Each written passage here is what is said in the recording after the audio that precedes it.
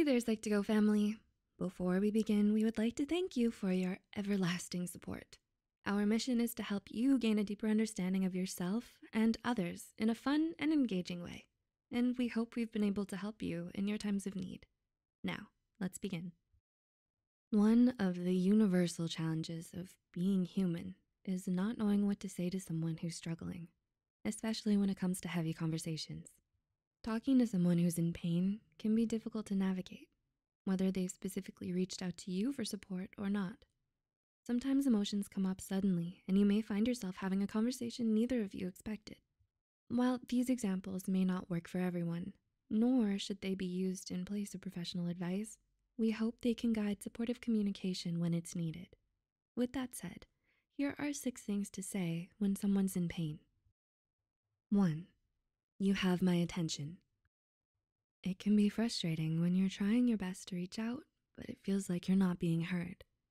This simple sentence can let the person you're speaking with know that you are listening to them and value what they feel and say.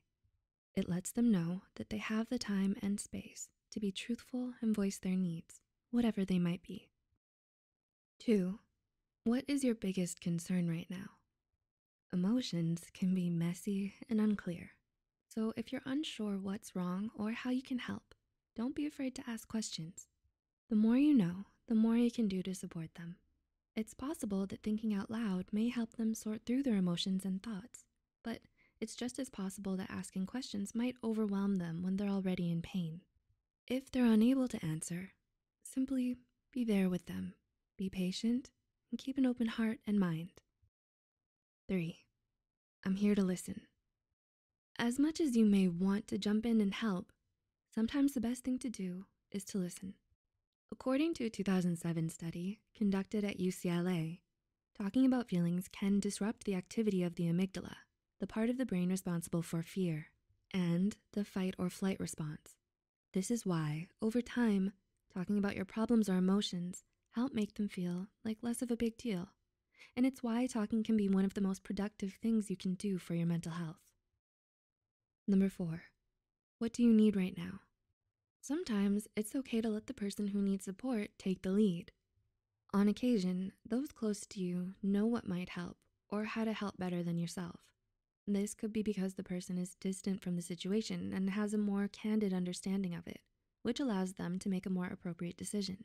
Despite this, it's important to remember that everyone has their own idea of what support or comfort looks like, and that sometimes it's better to seek help from a professional.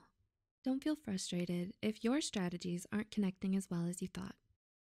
5, do you want to talk about it? When someone reaches out, they don't always want to talk. Sometimes it's because they don't feel ready, or they'd rather spend their energy elsewhere. This question doesn't put any pressure on them. It gives you a chance to offer support, but also lets the person involved do what they feel most comfortable with. They can give a simple yes or no. Remember, talking isn't the only way to be there for someone. A little company can go a long way. And 6, I want to understand this more so I can help. When someone's in pain, it's especially important to be honest with them if you don't understand the situation or aren't able to help. This will save both of you from spending time and energy on something that won't be helpful to either of you. It's okay to let them know if you can't help, even if they reached out to you, since your mental health is important also. But sometimes a simple explanation is all that's needed to get everyone on the same page. It never hurts to ask. There are many different ways you can offer support to someone when they're struggling. Most, if not all of us, have been on both sides of a conversation, and sometimes we struggle with offering support to our loved ones. We hope that these suggestions help you the next time you're helping your loved one through pain. We would also like to note that some situations are better when addressed by a professional, and to make the call most appropriate to the situation. Thank you for watching, and we'll see you in the next video.